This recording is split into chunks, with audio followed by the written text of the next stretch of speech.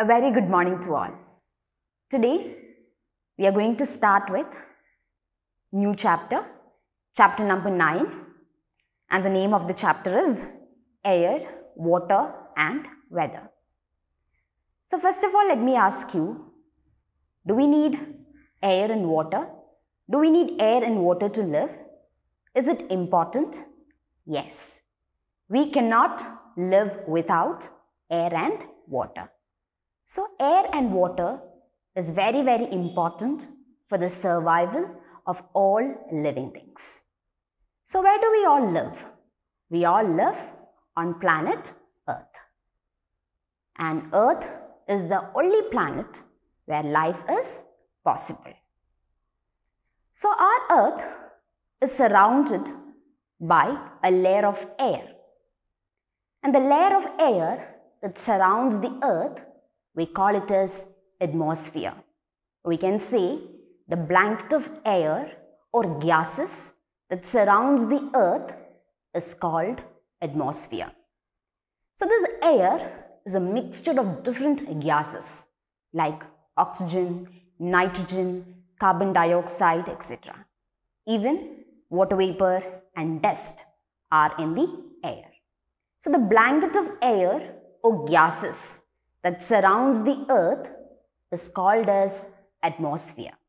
And this atmosphere is very, very important as it makes us alive on Earth. So what is atmosphere? So the layer of air that surrounds the Earth is called as atmosphere. And do you know the different layers of atmosphere? So there are 5 different layers of atmosphere, like the troposphere, the stratosphere, the mesosphere, thermosphere and exosphere.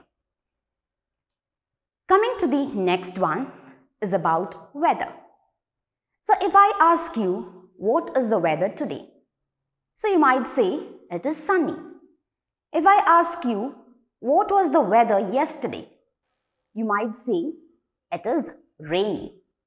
So the weather changes very quickly. So it changes all the time.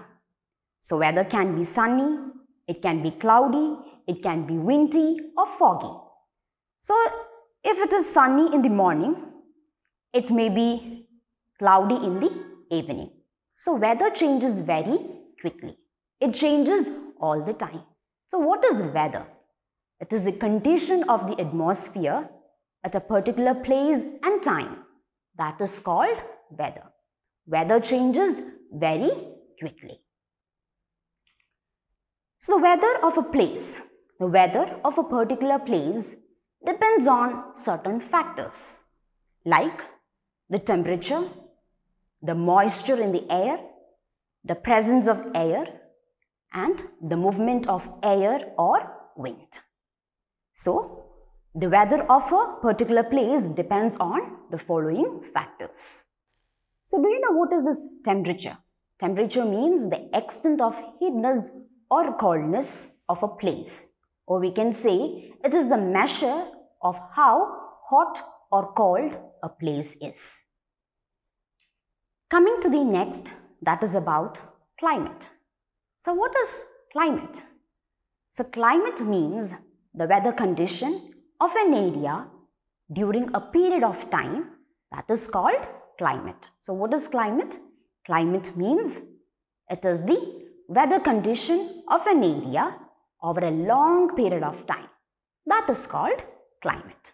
So this is about a small introduction to our chapter Air, Water and Weather.